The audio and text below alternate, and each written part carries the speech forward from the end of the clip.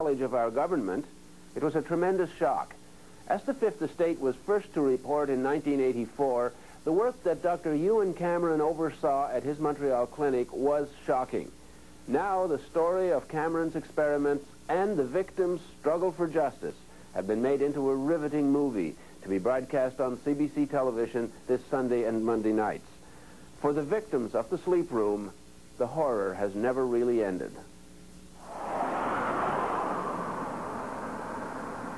Even if you don't know the history of the Allen Memorial Institute in Montreal, it looks like a natural setting for a movie. A horror movie, maybe. But then, the truth about what happened to hundreds of psychiatric patients there a long time ago is a horror story.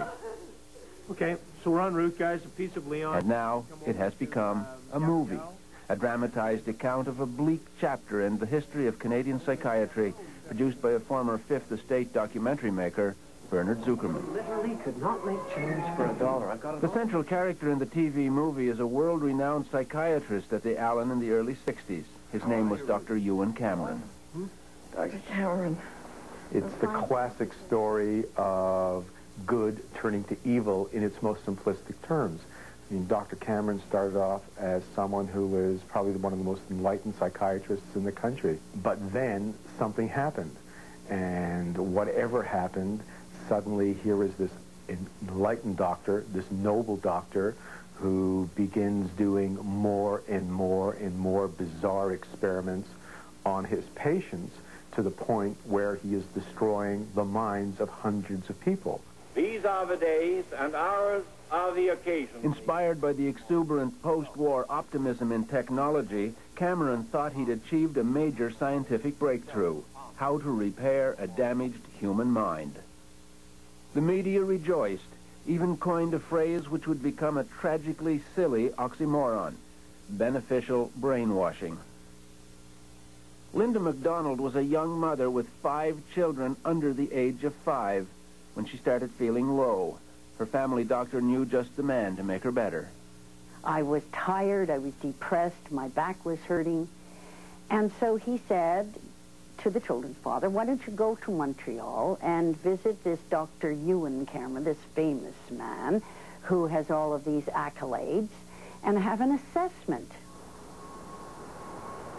So we went. My medical file even says that I took my guitar with me. And that was the end of my life. Within 3 weeks, Dr. Cameron decided to call me an acute schizophrenic and ship me up to the sleep room. How long did they put you to sleep for? I was in a coma for 86 days. 86 days of unbroken sleep. Yeah. Total comatose state. The theory was simple: erase a disturbed mind and start all over again. One of Dr. Cameron's colleagues at the time was Dr. Peter Roper. The aim, I think, really was to wipe out the patterns of thought and behavior which were detrimental to the patient, which were sick, and replace them with healthy patterns of thought and behavior. I think this may have been stimulated by the effects of the American prisoners of war in Korea, how they seem to have been brainwashed. The movie, called The Sleep Room, dramatizes one technique for brainwashing: extreme sessions of electroshock therapy, massive jolts of electricity 3 or 4 times a day for weeks. According to her hospital records, Linda MacDonald had 100 of these treatments.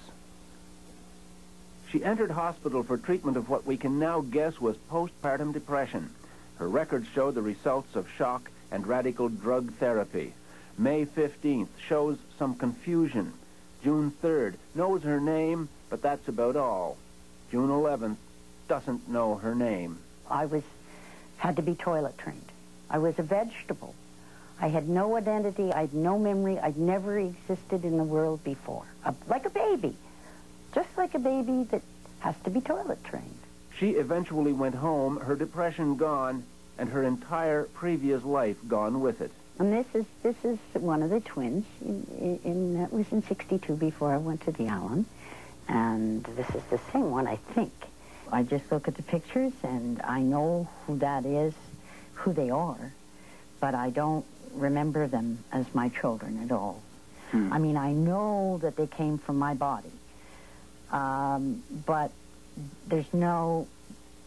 That's all. I don't know, and that's because I was told that. So these are my children. Robert Logie was little more than a child himself when he was referred to Dr. Cameron. He was 18. He had a sore leg. His doctor thought it was all in his head and sent him to the Allen. Like Linda MacDonald, he went through a nightmare of shock therapy and drugs, including LSD. Well, I was given LSD about every second day and injected. And sometimes it was mixed with sodium amytal and other drugs. 88 part 1 on 1, take 2. Yep. Most of the drugs were experimental, but seemed